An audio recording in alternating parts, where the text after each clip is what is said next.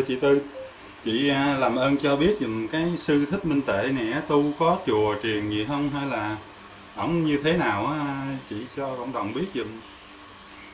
Nam mô Bổn Sư Thích Ca Mâu Ni Phật. Nam mô A Di Đà Phật. Và lễ kép cầu quý vị cộng đồng mạng. Theo tôi được nghe thầy Thích Minh Tuệ nói là ngày xưa ngài có tu 2 năm ở trong chùa. Ngài có biệt danh là Thích Minh Tuệ. Nên khi mà ngài vô chùa 2 năm đó thì ngài thấy là cuộc đời của mình cũng chưa có hạnh phúc. Ngài chưa giải mã được cuộc đời, nên ngài đi ra để đi khắc thực, để tìm lại cái hạnh đầu đàn của Đức Phật ngày xưa, mà để tìm cái chỗ giác ngộ thôi. Nên ngài nói là người ta hỏi ngài thì ngài trả lời là: thưa quý vị, con không có chùa mà cũng chẳng có tài sản chi hết, mà chị chẳng có nữa. Còn pháp danh Thích Minh Tuệ là ngày xưa khi vô chùa đó là thầy của ngài có đặt cho ngài là pháp danh Thích Minh Tuệ, nên ngài lấy cái pháp danh đó để biểu hiện thôi. Thưa quý vị, từ cái chỗ mà ngài không có thọ một cái tôn giáo nào để làm chủ, và không có quy y với cái chùa nào mà gọi là chánh thống, thì chỗ đó nên ngài lấy cái bản lai thanh tịnh của ngài để làm chủ cho cuộc đời của ngài, chứ không dính mắc về cái chỗ mà chùa chiền hay là. Như mà thưa quý vị, mặc dầu Thích Minh Tuệ không có chùa, nhưng mà công hạnh của ngài đã đi từ Nam ra Bắc. Ngài đã có hàng triệu cái chùa trong tâm của ngài, và có hàng triệu người ái mộ ngài, và có hàng triệu cái ngôi tam bảo mà người ta đã kính ngưỡng. Nên ngài mới tìm, Đức Quỳnh Giáo Chủ cho biết là hãy tìm kiếm cái không mới có đó. Thành thử ra cái người tu thì phải trở lại cái bản lai thanh tịnh, còn lòng của mình thì không được nhiễm trần mê. Thành thử ra như vậy. Như Thái tử Sĩ Đạt Ta ngày xưa quý vị thấy không, là một ông thái tử sắp sửa được vua cha trao ngai vàng điện ngọc, mà ngài nào vợ đẹp hầu sinh là lụa, mà ngài bỏ tất cả để rồi có tất cả. Thì Thích Minh Tuệ này, mặc dầu chúng tôi không nói ngài là bậc Phật trở lại, chỉ nói là một bậc thánh nhân, vĩ nhân ở trên trời người ta phái xuống để chấn hưng nền Phật pháp. Nếu ngài chừng nào khai thông đại đạo, đuốc từ bi gọi khắp cả nhân gian, bể trầm luân khô cạn sáu đàn, tăng sĩ mới trở về nơi thanh tịnh. Nên ngài xuống để đi cái hạnh của Đức Phật ngày xưa. Ngài độ ai được thì cứ độ. Nếu quý vị có duyên với ngài, có thiện duyên sớm lại cửa thiền câu niệm Phật chờ ngài chung cuộc. Đây là lời Đức Quỳnh Giáo Chủ dạy. Và khi mà Đức Quỳnh Giáo Chủ của chúng tôi mở đạo cũng không có kêu gọi tín đồ phải quy về ngài. Nhưng mà trong 7 năm 10 tháng lại 7 ngày, Đức Quỳnh Giáo Chủ của chúng tôi cũng gian trưng khắp đó đây, bị vì tụi Pháp bây giờ ngài đi đủ thứ chân. Nhưng mà càng đi càng biết nhiều nơi, càng đem chân lý tuyệt vời phổ thông. Ngài nói người khùng mà chí lại cuồng ngông, cớ sao thấy cuộc lão thông cũng kỳ. Xả thân tầm đạo vô vi, nhiệm màu nan diệu nan chi lão bài. Nên ông Thích Minh Tuệ này, ông giữ theo cái hạnh của các vị Phật ngày xưa. Thưa quý vị, có những chỗ mà trùng điệp Đức Quỳnh Giáo Chủ tôi nhắc về ngài Thích Minh Tuệ, tôi chỉ nhắc lời của thánh nhân nói thôi, còn tùy quý vị hiểu sao thì quý vị hiểu. Ngài văn chỉ đáo lai trần thế, cõi trung ương nhằm đất nước Việt Nam thì quý vị cũng đã biết rồi. Chọn một chàng tuổi trẻ tục phàm, mượn tay gã tờ qua thằng hạ bút. Có những chỗ mà phù hợp giữa cái bản ngã và giữa cái chân lý với nhau. Phiên quý vị trên cộng đồng mạng trên thế giới này, quý vị hãy trở về nội tâm để kiếp đến long qua chầu Phật. Trước biết rõ lực trời thưởng phạt, cùng ngũ duyên nghe Phật pháp nhiệm màu, mới kiến diện bậc chân sư tu hành mau đắc quả. Sao làm dân Phật quốc hưởng sự thái bình, bởi đời này pháp môn bế mạc thánh đạo chân du. Người tâm trí tối đen, đời lắm như ma dương phấy gối. Ta là trong các vị cứu đời ấy, các ngài nói ai hiểu đạo nơi quốc độ nào cũng phải trở về quốc độ ấy mà trợ thế nhân dân. Vì thế lòng từ bi cùng thù đáp những linh hồn đã trở duyên trong nhiều kiếp giúp ta nương cậy tu hành. Nên thầy Đức Quỳnh Giáo Chủ cho biết đến ngày 18 tháng 5 năm Kỷ Mão ta mới hóa hiện ra đời cứu độ chúng sanh. Tuy là nhân dân mới gõ pháp mà tưởng rằng ta đã thượng sát cỡ đồng, chứ có về đâu, chuyển kiếp đã từ lâu chờ đến ngày ra trợ thế. Nên thầy Thích Minh Tuệ của ông Thích Minh Tuệ của chúng ta làm được những việc đó. Còn nếu ai mà tu mà không trừ đi được cái lòng tham của mình, các tiền bạc tài sản đều gom hết, thì không bao giờ đắc quả đâu. Tại vì Đức Phật ngày xưa ngài có tất cả, bỏ tất cả để rồi có tất cả. Còn mình nó gom tất cả để rồi không có gì tất cả.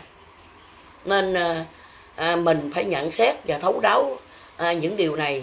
Có những điều mà Đức Quỳnh Giáo Chủ nói trùng hợp về sư Thích Minh Tuệ.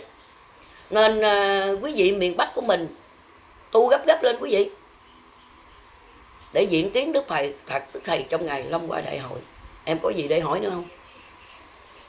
Dạ, với nhờ chị cho để chúng hiểu biết rằng nếu mình có tâm mà phải dùng trí, phải cho thấu đáo hiểu biết. Đúng rồi, nếu cái người có tâm thì phải có trí. Mà cái trí này nó có hai dạng em. Một là trí tài, hai trí xảo. Trí xảo để lừa người, phỉnh gạt người đời để kiếm ăn. Còn cái trí tài mới giúp ích được cho đất nước, cho nền đạo được phát triển thêm lên, xây dựng một tòa lầu đài đạo hạnh vô thượng vô song để gôi chuyền mãi mãi với hậu thế. Đó là trí tài. Nên Đức Quỳnh Giáo Chủ cho biết trong lục tỉnh ai là người trí. Mau thức thờ tầm đạo nhiệm sâu, phiên dân đừng chia áo ghẻ bâu, phải hợp tác gieo trồng giống quý. Coi rồi phải thân mình tự trị, chẳng độ sông Phật khó giác diều. Thả thiền từ bến giác nâng niu, kẻ hiểu đạo mau mau bước xuống. Việc trải qua như mây gió cuốn, nhìn cuộc đời ngày tháng thối đưa. Trời sáng ra kế lại thấy chưa, năm cũ đó rồi qua năm mới. 12 tháng mà còn mau tới thì tuồng đời cũng chấm đổi thay. Thưa quý vị, chữ phù dân phú quý nay mai lưng trước chuyện giờ qua đổi lại. Đó. Nên thầy Thích Minh Tuệ ra xuất hiện ở miền Bắc của chúng ta để làm gì? Để chấn chỉnh lại những người chưa biết đạo, những người hiểu đạo, mà những người giả đạo bồi hồi còn chi linh thính mà ngồi mà nghe để. Đó. Thành thử ra mình phải nghiệm xét hai đường tà chánh. Nếu mà mình không nghiệm xét đường tà chánh đó, thì ông Ba Thớt cho biết là lầm tà đạo là nhân hư bất dụng nha đệ. Chữ bất dụng là đổ bỏ, không có xài dầu đời hay đạo cũng vẫn đổ bỏ. Tại vì mình lầm á. Thành thử ra mình, nếu mình đem tiền mà cúng dường mà lầm mấy tà sư ngoại đạo gieo vào đó thì không có phước. Chi bằng quý vị đuôi cùi bố thí đồng xu, ấy là phước đức công phu để dành, mà Đức Quỳnh Giáo Chủ dám khẳng định. Hát kêu bới kẻ giàu sang mau mau làm phước làm gian cho rồi, đến lâm cảnh khổ của ta với lệnh Phật bà cứu vớt dùm cho. Thưa quý vị, có người hỏi là khi mở hội Long Hoa Đức Phật phải là Đức Thầy không? Dạ chỗ đó thì tôi không dám biết, tại tôi là phàm, tôi chưa học tới đó. Nhưng mà chắc có lẽ quý vị nghiệm xét nha. Tại vì Đức Thầy mình cho biết là Di Lặc sức thế anh hùng, Quan Âm ứng hiện tương phùng bá gia. Khi mở hội Long Hoa, Đức Phật Di Lặc sẽ thuyết 3 tràng pháp. Một tràng pháp là đậu 96 ức lăng căn, tràng pháp thứ hai đậu 94 ức lăng căn, tràng pháp thứ ba là đậu 92 ức lăng căn. Thì quý vị xét coi ông Phật Di Lặc này là ông là ai. Còn Đức Thầy mình có dẫn dụ là ngày lâm phàm, ngàn năm sắc lệnh lâm phàm xuống đây dạy thế, là kiếp này là kiếp chót rồi. Nào quản sát thân kiếp chót này đây, há lại tiếc chi thân phàm tục. Không vì tình cốt dục tương thân, cũng ủng hộ chở che cho xác phàm bớt nổi cực hình. Hay là lần thứ chót gọi lời kêu thúc, thầy nhắc cho bổn đạo gõ lòng, chừng ơn trên ban được lục thông, thầy mới được Tây Đông du thiết. Ông đi khắp Tây Đông nha, chứ không phải là một chỗ đâu. Đó, rồi mới thâu cho được con long ác nghiệt. Người ta nói với tôi là con long ác nghiệt làm năm chèo, cũng đúng một phần. Nhưng mà con long ác nghiệt bây giờ nó đang ở trong nội tâm của ta nè quý vị. Tà hay chánh là con long ác nghiệt đó. Thâu cho được con long ác nghiệt thì khắp nơi mới biết mến yêu. Chúng sanh nên cầm quạt ba tiêu, chữa quả diệm nơi tâm cho tắt. Thì Đức Phật nói là con long ác nghiệt này nằm ở tâm của ta, nên thầy mới kêu mình cầm quạt ba tiêu, chữa quả diệm nơi tâm cho tắt. Như quý vị thấy thầy Thích Minh Tuệ đi vậy, quý vị sĩ bán người ta, là cái quả diệm của quý vị nó đang nổi lên đó.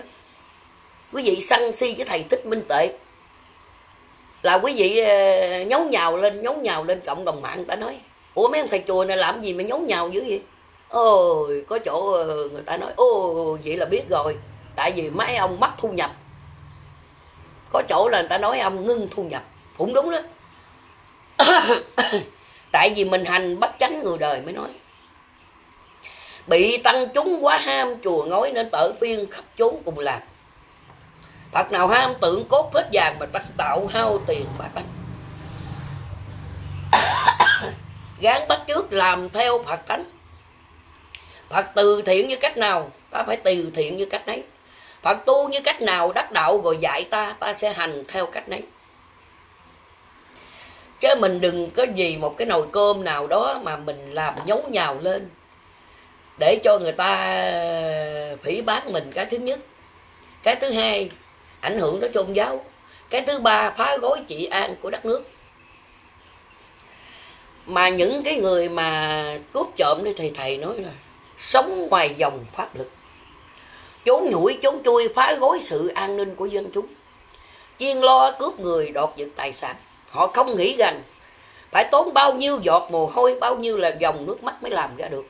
Họ là giống sâu làm khù nồi canh, là tội nhân của những gia đình cần lao kiệm tiết. Mà bây giờ tôi thấy cộng đồng mạng người ta đưa lên một chiếc xe nào mà có 6-7 ông tăng, người ta nói 8 con sâu làm gầu nồi canh. Đó, thành thử ra khuyên quý vị hãy nên tỉnh, khuyên bổn đạo chớ nên mê ngủ, thức dậy tầm đạo chánh của khùng, đặng sao xem liệt quốc tranh hùng, được hồi phục nhờ ơn chư Phật. Quá phép lạ biết bao mà kể, chứng từng mây nhạt trội tiêu thiều, kẻ tà gian sao bị lửa thiêu, người tu niệm sống đời thượng cổ. Nên Đức Quỳnh Giáo Chủ cho biết cùng dân lệnh Tây Phương Phật Tổ, nên giáo truyền khắp cả Nam Kỳ, hội Long Hoa chọn kẻ tu mi, người hiền đức đặng phò trơn chuốt. Đó, em là tu sĩ tại gia thì em phải cần kiệm sốt sắng lo làm ăn, lo tu hiền chân cách, còn dư bố thí giúp đời, là lối tu thượng thừa nằm trên kia đó. Chứ em đừng có mượn cái áo của Như Lai mà đi phỉnh gạt người đời. Thì quý vị về đâu quý vị? Xuống đâu thì quý vị cũng đã biết rồi đó. Mà tại quý vị không chịu ăn năn chừa lỗi, bỏ thói vô nghì. Đó, thành thử ra quý vị hãy khuyên Phật tử của mình trở lại nội tâm. Hãy về nuôi cha dưỡng mẹ cho tròn. Khi cha mẹ quá giảng, hãy cầu cho linh hồn được siêu sanh ở miền cực lạc, thoát đọa trầm luân. Đó, như vậy là người ta đền ơn trước thế gian đó.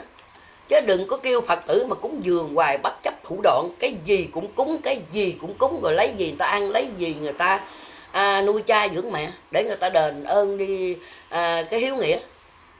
Đó, thành thử Đức Phật Thầy Tây An Ngài nói nhân đạo đắc Phật tiên mới đắc. Thế cho nên 3 năm sau ở trong hương cát cố mới phết cờ khởi nghĩa bảy thưa nữa. Gia nghị quân sức mạnh có thừa, lập đồng lý công khai kháng pháp. Nên ông Phật Thầy Tây An Ngài nói Đức Cố là ông tu theo Phật lâu siêu hơn Chúa. Chỗ này tôi khó hiểu quý vị, nhưng mà Ngài nói nữa là tôi mới hiểu. Vì Thầy dạy ăn côn phải múa cho rồi việc Chúa mới xong. Nên Đức Cố Quảng phải tòng quân thêm một lần nữa. Còn quý vị Phật tử mà muốn đắc đạo đó, phải về nuôi cha dưỡng mẹ cho tròn, dạng mười ơn mới đạo làm con lúc sanh sống, chớ nên phụ bạc. Chứ cái gì đâu, nhà cha mẹ ăn có vài đồng thì nó mắng nói chữ. Mà lợn chùa thì tay thì lại xá lia lịa mà tay thì đưa tiền. Những cái anh thầy chùa có chút xíu rồi, đáng tuổi con mình cũng phải kêu nó bằng thầy. Quý vị hãy tỉnh ngộ chỗ này. Đức Phật ở trên kia Ngài có tứ đại phú hữu, ngào ngọc ngà châu báu, Ngài đâu có kêu gọi gì đâu. Nên Đức Quỳnh giáo chủ tôi khi ra đời Ngài dạy là đến với ta chớ đem đồ cúng, chỉ đem theo hai chữ thành lòng, chẳng có cần trà quả hương nồng, mong sanh chúng từ lòng hối ngộ. Mà kẻ xa xui có lòng ái mộ, xem kệ này tu tịnh tại nhà. Ở ruộng đồng cũng niệm vậy mà sao danh thể xạ hương khắp chốn. Đó. Cái danh thể xạ hương khắp chốn này như thầy Thích Minh Tuệ mà người ta bàn luận là ngày nửa tháng nó tắm một lần. Mà với cái nóng 45 độ này mà đi bên thầy chẳng có mồ hôi. Đó là xạ hương khắp chốn đó quý vị. Còn mình làm được không? Mình không tắm một ngày cứ ra thiên hạ ói hết trơn không? Mà thành thử ra quý vị hãy trở về nội tâm. Ngoài trong Nam của tôi thì có Phật ra đời. Bây giờ ngoài Bắc quý vị, ngoài Trung quý vị cũng đang có một thánh nhân, một vĩ nhân ra đời xuất hiện. Thành thử ra quý vị người làm không được lên mạng nói người ta ba trợn. Nói người ta ba trợn khùng. Mà cái câu mà phỉ bán người ta là nó chở gì mình hết. Tại vì á, ví dụ bây giờ mình muốn hại một người nào đó mà hại ta không được thì cái quả đó nó sẽ trở về mình hết. Đó, tính nói cho người ta, phỉ bán người ta, đặng người ta không nổi danh, mình nổi tiếng. Rốt cuộc nổi lần sao biết không? Hồi hôm qua tôi có coi cái clip của đệ này, để nói thưa ông sư thích đồng hồ, ngày xưa khi con chưa lại chùa ông, chưa nghe ông giảng pháp á, thì tụi con ở xóm á, tối ngày kiếm chuyện đánh nhau không à. Mà bây giờ tụi con nghỉ đánh nhau rồi. Không phải là nghe pháp của ông, mà tại vì nghỉ đánh nhau là mắc lên mạng để chửi ông, nên không có còn dịp để đánh nhau nữa. Cái thằng này thì tình nó quậy mấy đó.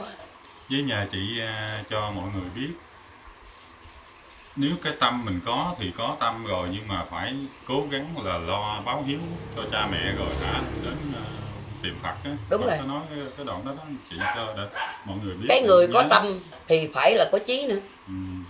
Tại vì Ngài cho biết là Phật đại tâm chớ có đâu xa, mà tìm kiếm ở trên non núi.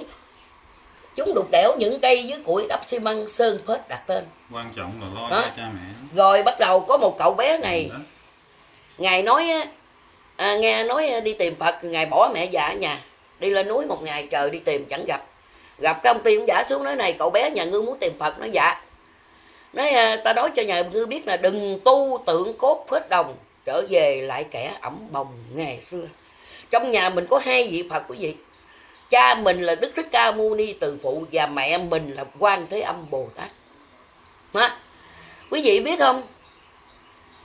Cái người mà nói dối trên đời nhất là ai quý vị biết không? Là mẹ mình đó quý vị. Quý vị biết sao?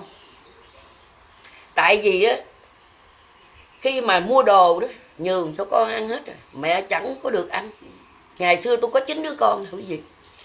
Mỗi buổi sáng mà ra mua gói xôi có hồi đó 2-3 đồng thôi, còn không đủ tiền mà mua cho nó ăn.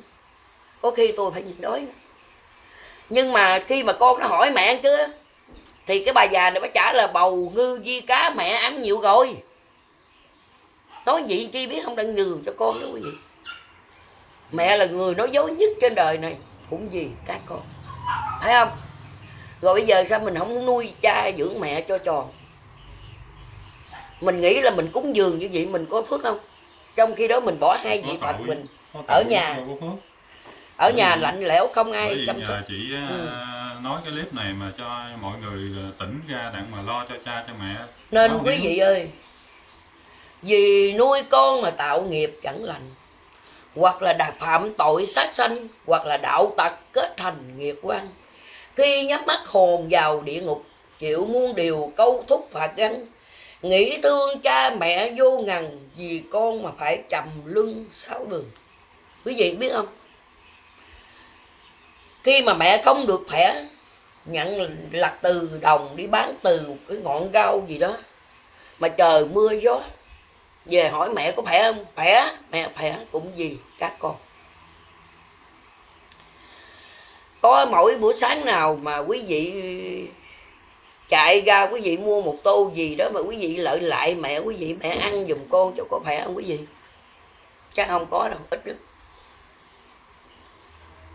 Nên có đệ này nè để nói, đệ Dũng này nè để nói á, mỗi buổi chiều á thì có những cha mẹ lại trường rước các em học sinh về, mà những cái nhà dưỡng lão thì những cái bà trong dưỡng lão đó đợi đứa con mà không đến rước, tại vì nó giao vô đó rồi, nó đỡ cực nhọc rồi đó.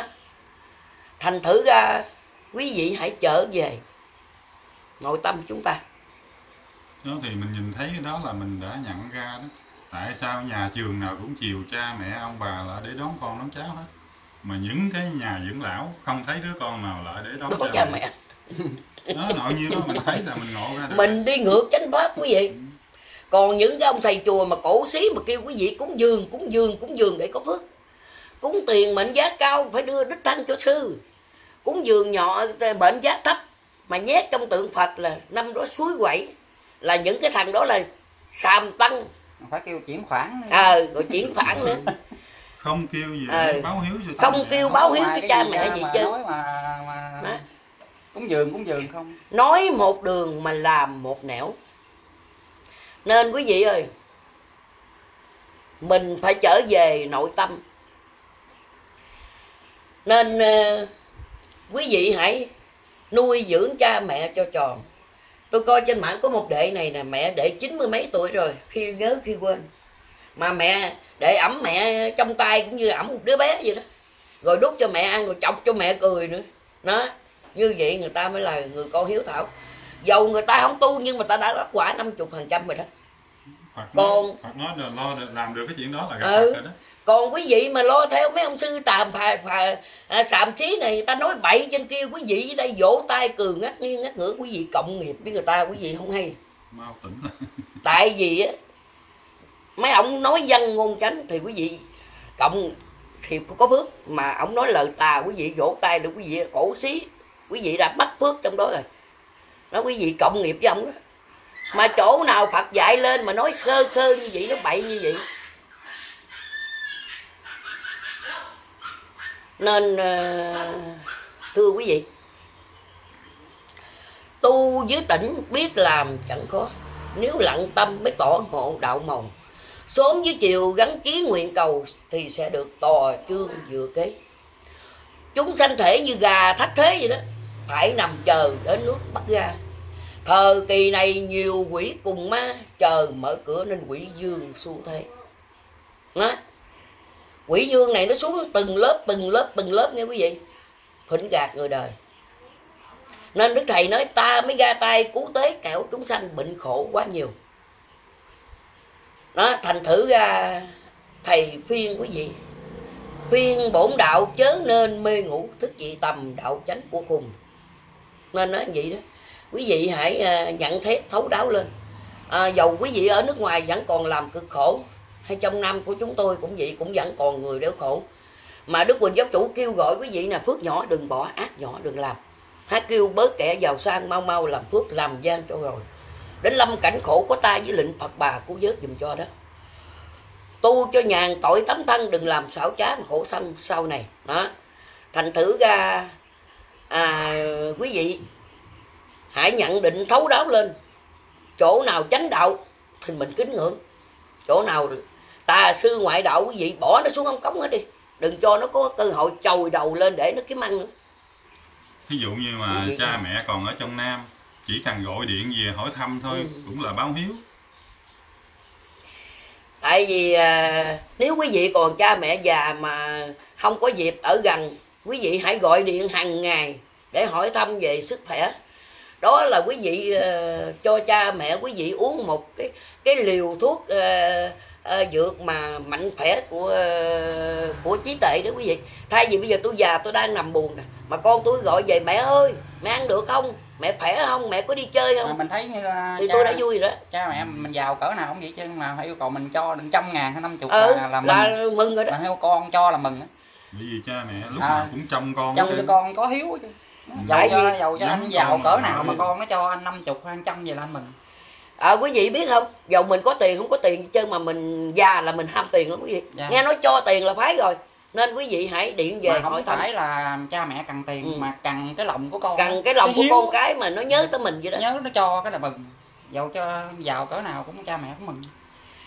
Nên người ta thường bảo nếu bà mẹ có 100-200 triệu thì cái đứa con mà nó tham đó nó sẽ dành nuôi, mà cái bà mẹ không có tiền thì nó là bác cho người khác, tại nó nói là gánh nặng của nó. Nhưng mà nó không hiểu là gánh nặng này là một cái phước báo vô cùng lớn. Thưa quý vị, tại sao Đức Phật Thích Ca ngài là Thái tử Sĩ Đạt Ta, ngài chỉ xin vua Tịnh Phạn Dương đi dạo 4 cửa thành thôi, ngài thấy sanh già bệnh chết, ngài mới trở về hoàng cung, xin với phụ vương liền quầy xe trở lại lai chào, xin vương phụ lánh xa mùi thế, vua buồn thảm dùng lời khóc kể, rằng cha già biết cậy nhờ ai, khuyên con nên ở chốn điện đài lo nối nghiệp, sao tu chẳng buồn. Lòng thái tử quyết theo ý muốn, thừa đêm khuya lén trốn vào rừng, lìa cha già vợ đẹp con cưng, thân chẳng xá sông pha bờ bụi. Ngài thở ấy nên 19 tuổi, tâm đại hùng cương quyết tu trì, trải bao phen lau khổ xiết chi, sau ngày đến gạch ni liên thiện. Thấy cỏ qua cảnh bắt tham thuyền, ngồi khổ hạnh 6 năm bên ấy. Đạo gần đất ma dương theo phái, dùng thần không mới nghị lực dẹp tan. Ấy mới vừa đắc đạo hoàn toàn là lần bước phô trương độ chúng. Ngài bèn xét ở trong Phật chủng, các chúng sanh đều có như ta, nhưng mà bị vô minh vọng tưởng dại tà. Vô minh ở trong mình rồi vô minh ở ngoài nữa, vọng tưởng dại tà nên quay lộn ta bà khỏi khổ.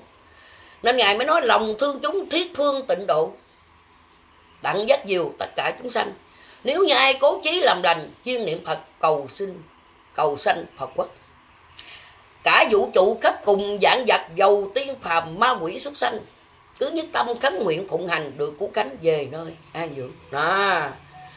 Thành thử ra Ngài có tất cả, Ngài bỏ tất cả để rồi khắp 5 châu thế giới này đều tôn sùng Ngài. Còn mình làm chưa được thì mình nên cúi đầu để chào đón những người ta có hạnh đức, làm được những chuyện mà cả thế giới không ai làm được, chứ đừng phỉ báng người ta rồi mang tội.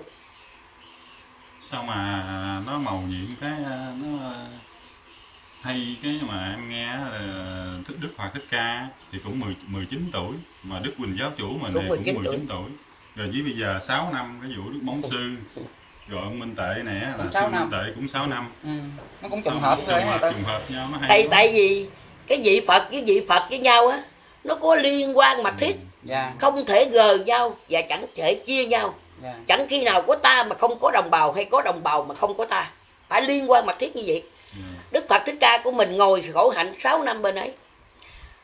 Đức Lục Tổ Huệ không phải ông cái gì ông sư Tổ sư Đạt Ma, ngài khi qua Trung Quốc, ngài cũng ngồi thiền định, úp mặt vào đá đúng 6 năm để thiền định. Giờ thầy Minh Tuệ cũng rồi không phải 6 năm luôn. Tới khi đó rồi thêm một vị nữa là Lục Tổ của mình, khi quy y với Ngũ Tổ, 6 năm ngài làm cái hạnh dưới nhà bếp, chẻ củi nấu cơm này kia đúng 6 năm. Đó. Bây giờ thầy Minh Tuệ mình đi văn du khắp đó đây là đúng 6 năm. Đó. Thành thử ra các vị thánh nhân, các vị Phật đều có liên quan mật thiết, chẳng thể gờ nhau, chẳng thể chia nhau, và chẳng khi nào có ta mà không có đồng bào, hay có đồng bào mà không có ta. Nếu bây giờ mà có đồng bào mà không có ta thì ta dạy ai? Phải không? Còn nếu mà thì phải có giữa hai người. Thành thử ra bậc thánh nhân công lao chẳng chán, là các ngài đó. Huống chi ta nào dám than gian, thấy đời mê chưa gõ Phật đàn, nên tỏ ý khắp nơi đặng biết. Coi ai có chứa bầu nhiệt quyết, dùng đạo màu cứu vớt sanh linh. Nếu để chờ sấm nổ gian thinh, bá tánh ăn năn đã muộn. Nếu quý vị chần chờ e trễ kỳ thi, muôn thu thiên định nhất kỳ, ngặt ông thất thủ hạ bì khó toan. Nên thầy mới ra đời xưng hiệu cùng điên, nào ai có gõ thần tiên là gì đó. Tu không cần lại cần quỳ là nói những cái người cái bậc như Sư Thích Minh Tuệ đó, không cần lại cần quỳ nữa, tại vì ngài đã giác ngộ rồi, ngồi đâu cũng sửa vậy. Thì mấy mau quý vị thấy ông ngồi sửa không? Có ai mà xưng với Phật tử là con không? Thế giới là con không? Hay là mấy ông sư cao ngạo của mình vô mà nó chịch cái là mấy ông bắt lỗi đó. Nên thầy mới kêu là cả tiếng kêu cùng khắp chư tăng. Chư tăng là mấy ông với tín nữ Phật thiện nam, Phật giáo tín nữ là tôi. Nên cố gắng trao thân gìn đạo hiệp cùng nhau mới truyền bá kinh lành, làm cho đời hiểu rõ thinh danh công đức Phật từ bi vô lượng đó. Quý vị hãy nên dẹp gác âm thanh sắc tướng của quý vị đi. Mở thánh tăng mà mượn áo sứ giả Như Lai mà thuyết pháp lên là toàn là của dân chúng không, của Phật tử ngồi dưới không, mà mấy bà Phật tử là ở dưới ngồi vỗ tay nữa mới chết chứ đó. Chê mấy bà đủ cách hết trơn mà mấy bà lại vỗ tay. Nên quý vị thiếu nữ hãy tỉnh ngộ chỗ này, rồi các nhà sư hãy gắng sửa mình, mà mấy ông gắng sửa mấy ông đi để đợi trở lại con đường chánh đạo như Thư Thích Minh Tuệ của chúng ta vậy đó. Hay là còn Đức Quỳnh giáo chủ thì thiền bát nhã, ta cầm tay lấy, rước đưa người khỏi bến sông mê, nên phải đành mang lớp làm hề. Nhưng Sư Thích Minh Tuệ đang ra quý vị diễu ổng như hề, mặt bá tánh khen chê cũng phải. Nhưng mà cái khen chê của quý vị ngẫm đi, quý vị về đâu? Nên phải đành mang lớp làm hề, mặt bá tánh khen chê cũng phải. Chí quân tử lòng nhân dạng đại, dốc làm sao mới gõ mặt tan bồng. Nghiêng hai vai mới gánh nặng non sông, vớt chăm họ lầm than bể khổ đó. Nên người ta đi chỉ nhận một bữa ăn, không kiết chữ gì hết. Ngủ thì ngủ ngồi, nghĩa trang, nghĩa địa, tới thậm chí cỏ mà ông còn không dám ngồi. Rồi quý vị thấy chim nó chào mừng quý ông, chào mừng lợi nó múa, nó nhảy này kia. Có nào quay chim nó bay đào ổng chim bay quằn mà nó. Rồi xin kể cho quý vị nè, ngày xưa khi Đức Quỳnh năm 1936, Đức Quỳnh giáo chủ chưa mở đạo, một đàn cò về tổ đình Đức ông, trùng trùng điệp điệp. Con vật nó có tánh linh, nó biết trước vị giáo chủ sẽ ra đời 3 năm nữa mà nó về trước đó quý vị. Biết trước 3 năm. Nó biết trước 3 năm đó quý vị. Tới năm 1939 thầy mới mở đạo đó. Thành thử ra bây giờ Thích Minh Tuệ, một người thánh nhân, một người vĩ nhân, một người thánh đức, người ta tới chỗ nào thì bầu trời phẳng lặng, chim múa hát vui cười, như chào mừng vậy. Chào mừng đó. Cũng như ông nói cái câu mà hoàng gì đó, chào mừng thầy đó. Rồi bắt đầu hen. Nên quý vị hãy trở lại nha. Thưa quý vị, ông Thích Minh Tuệ của chúng ta đó, tôi không dám ông nói là ông là hiện thân của Sư Giải Bán Phai, nhưng mà cái tướng của ông đấy giống như ông Sư Giải Bán Phai, ông Ngô Lợi của mình, ông Phật Trùm. Tại vì ba ông này tướng nhỏ ốm như Thích Minh Tuệ của chúng ta. Nhưng mà ông là ai thì tôi không được biết, nhưng mà cái hạnh ông thì tôi tôn kính thôi. Ông là ai thì chuyện của ông. Tôn kính cái hạnh đầu đà. Tôn kính cái hạnh đầu đà của ông, mà cái hạnh cái hạnh của một vị Phật, một vị thánh nhân. Còn những cái ông sư mà xàm xí đó, bây giờ trên cộng đồng mạng này có ai tôn mấy ông nữa đâu. Mấy ông hãy dẹp gác tấm lòng ích kỷ, mau trở lại, đừng theo tà quỷ ham sân si chớ để trong lòng. Người ta là tứ đại dây không rồi, mà giờ mấy ổng thì ở trong điểm ấm chăn im, máy lạnh, xe sang, mà bây giờ đi so bì với người ta, đi chỉ bắt biến người ta hoài. Mấy ổng thì tay ôm túi xách kè kè, đi ra là không phải có dù tưởng đâu giám đốc ai về cu ly với địa ngục. Thành thử ra đừng có so bì nữa. Từ ra Phật mấy ngủ ngầu được. Trừ ra Phật mới ngủ ngồi. Thử bây giờ mình ngầu màu. Mình ngồi vài tiếng ngồi coi nhức lưng chịu nổi không? Nhất về sáng đi không chú nhủi. Mà lại ông ngồi bán già nữa đó. Cái già cũng đợi bán già. Nên quý vị hãy gán trao đức hạnh, ngày sau sẽ tuôn. Nên Đức Quỳnh giáo chủ cho mình biết rồi. Chị cho biết là giống như năm thìn vận chuyển thân hình xác ta gì đó thầy nói. Thầy nói là cuối năm thìn sẽ lo vận chuyển. Sứ Hà Tiên linh hiển cơ quan. Mà năm thìn đó. Nơn sanh sẽ hiện một đàn hết thìn rồi lập nhân hoàng hội ga. Là thìn này thầy sẽ lập nhân hoàng hội ga. Rồi bắt đầu một cái thìn nữa, Bắc Nam chờ đợi cuối thìn sẽ lo vận chuyển thân hình xác ta. Là nói anh thích Minh Tuệ đó. Rồi nữa thìn nữa cái Thiên phong võ bất kỳ chuyển kiếp gì. Chi phong võ bất kỳ chuyển kiếp. Nó ông thánh nhân là cũng xuất hiện ở ngoài Bắc. Hay ghê không? Nên còn một câu thìn nữa quý vị. Nhiều cái đoạn thìn mà Đức Quỳnh giáo chủ Bắc Nam chờ đợi cuối thìn. Chờ đợi cuối thìn hãy lo vận chuyển thân hình xác ta. Tại sao Đức Quỳnh giáo chủ không viết năm nào mà thầy viết năm thìn? Viết năm thìn. Rồi cuối năm thìn sẽ lo vận chuyển nữa. Cỡ năm thìn mà thầy Minh Tuệ thích hiện. Bây giờ năm nay là ngày gan này. Năm thìn. Mà hay cái câu Bắc Nam. Bắc Nam chờ đợi cuối thìn, tức là dặn ngoài Bắc vào trong Nam mình chờ đợi một người thánh nhân, Phật nhân ra đời. Sẽ lo vận chuyển thân hình xác ta. Quý vị mà không chịu tu gấp lên để hen. Tới chừng mà thầy chở, chừng nào thầy lại gia chung thì trong bổn đạo bóng tùng với phủ che, mà thầy lợi gia chung mà quý vị chưa đọt chừng là chừng đó quý vị ra gốc dừa chết á. Quý vị hãy suy nghiệm chỗ này nha. Nên hãy nghiệm xét hai đường tà chánh.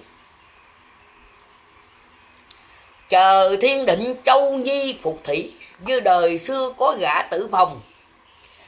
Xem thờ cơ người đã gõ thông, dùng tôi thiểu mà an bá tánh. Em biết tôi thiểu là gì không? Tôi thiểu là tiêu thổi đó. Cái ông này nè, hồi đó ông thấy cái đời mà đánh với hạng võ đó, ông thấy vậy á, ông dùng cái mà tiêu thổi của ông đó, ông thổi lên một cái quân của hạng võ bỏ gươm giáo hết trơn nên mới thua Lưu Bang. Tại vì ông thổi lên một cái câu gì nè: con tôi chọn Chúa để thờ, theo lầm tà đạo không đường dung thân. Nên quân sĩ ông nó bỏ gươm giáo chân, nên ông hạng võ mới thất trận đó. Rồi ông Phật Trùm ông cho mình biết nè: dông sư phản đạo đem ra, lấy lực tiêu hà sự chặn gớm tay. Quý vị biết ông Tiêu Hà ban cái bộ lực tiêu hà này ra thợ vua nào ông hạng võ đánh với Lưu Bang nữa đó quý vị. Nên khi mà hạng võ thất trận rồi thì ông Tiêu Hà ông mới ngồi viết cái bộ lực cho ông Lưu Bang. Con mà bắt hiếu với mẹ chém, tôi mà bắt hiếu với vua chảm, trò mà bắt chung với thầy xử. Thì mẹ ông mới kêu ông ăn cơm. Mẹ nói Tiêu Hà con ăn cơm, thì ông nói không có được mẹ, bộ lực này mà con viết á, mà con ngưng á, thì không có hội nguyện. Nên ông chờ ông viết xong có bộ lực rồi, ông lại đem lại trình với Lưu Bang: bệ hạ hãy chặt đầu tôi để làm quân lệnh. Thì ông Lưu Bang nói: trời ơi, trong triều của tao có mày là quân sư giỏi nhất, mà tao chặt đầu mày thì tao sống với ai ông nội. Cái ông nói đành gần là vậy, nhưng mà tôi viết cái bộ lực cho ông là con bắt hiếu với mẹ là chém, mà tôi là người bắt hiếu đầu tiên. Tôi viết cái bộ lực này cho ông để mẹ tôi chờ tôi ăn cơm, nên tôi là người bắt hiếu đầu tiên. Nếu ông không chém tôi á thì bộ lực này không có hiệu nghiệm. Thì ông Lưu Bang ông tức quá, ông này ông nói hoài, ông tức quá. Ông mới một bữa nọ đó, ông mới chuốt cây gôi tre, ông chờ Tiêu Hà đứng 12 giờ trưa mà ngã cái bóng qua làm gì. Ông mới lấy cái cây gôi tre của ông chém vô cái bóng của Tiêu Hà: nè tao chảm mày. Ông chặt vô cái bóp thì đằng kia cách 5 thước Lưu Bang rớt cái đầu xuống liền. Thiên tử chém mà đâu phải dễ đó. Nên lấy lực Tiêu Hà sự chặn gớm tay. Đời này nhân nghĩa mấy ai, tức là quý vị không nhân nghĩa đối với cha mẹ và không nhân nghĩa đối với thầy tổ. Đời này nhân nghĩa mấy ai, làm quan xây cắt lầu đài cho dinh thân, miễn sao mình được ấm no, nước nghèo dân khổ đói no mặt tình. Nam mô lực pháp chẳng dình, sự phân bất chánh dân tình khổ đa. Đây là lời của Phật Trùm chứ không phải của tôi nha, quý vị đừng bắt lỗi nha đó. Thành thử ra lấy lực dông sư phản đạo đem ra, mình có đạo rồi, không có thể theo đạo khác được. Nên Đức Quỳnh giáo chủ cho mình biết, trước khi học đạo nào hay theo ông thầy nào, ta phải suy xét cho kỹ càng cho minh lý, rồi hãy quy y theo thầy đó. Nhưng mà quy y thì khác hành y. Còn đối với thầy tổ đó quý vị hãy, người ta gọi là cái người mà đệ tử mà trung thành phải cắt trong cốt mà ghi trong xương. Còn quý vị tu lớt lớt không ra cà ớt gì hết mà quý vị đòi đắc quả. Quý vị quy y theo quyền giáo chủ, dựng cái hình của giáo chủ lên, nói vài câu rồi đưa qua người khác. Vậy là quý vị mượn dầu sông thật quảng cáo nhị thiên đường.